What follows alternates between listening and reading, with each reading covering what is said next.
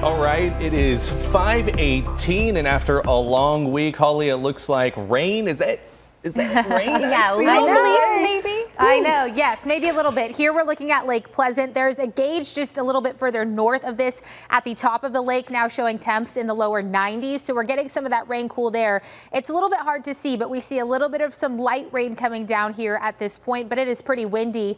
Winds sustained around 25 miles an hour there with gusts in the 30-mile-an-hour range. So yeah, if you have friends, family out there on the lake, maybe check in on them. Hopefully they're able to get to the shore or definitely get off the lake. As you can see, these dark clouds out there in the distance. This activity is moving up from the north. Take a look at this. Some hail also coming down in Flagstaff. This came in to our First Alert Facebook page from our viewer Mandy. You could see it was some very heavy rain outside of her house and then some light hail that came down pretty quickly earlier today too. So we're looking at that First Alert radar right now. What passed down to the north is continuing to push its way further on south. So here's the I-17. We still have some flooding concerns out near the Pine and Strawberry area because of the heavy rain that came down there. Again, pushing its way from north to south. So we're looking right along the 17 freeway.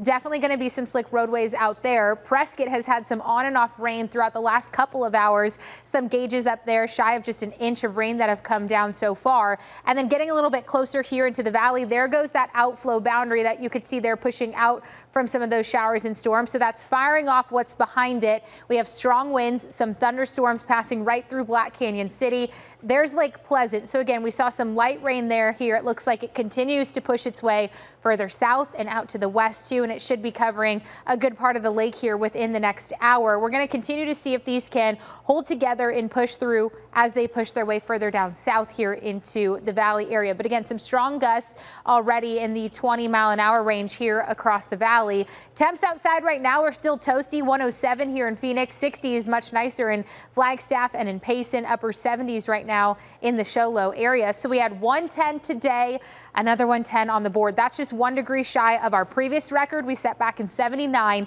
This overnight low too, we only cooled to 91. That sets our new record for a warm overnight low temperature today. So we've beaten the record of 110s. We've had 58 days of 110 or higher. The greatest number of days was 55 just last year. So we are definitely on a roll. Hoping to not add to that. We have 107 for Sunday and Monday, could get close to 110 Tuesday, Wednesday, and then temps will cool down as we head into next weekend.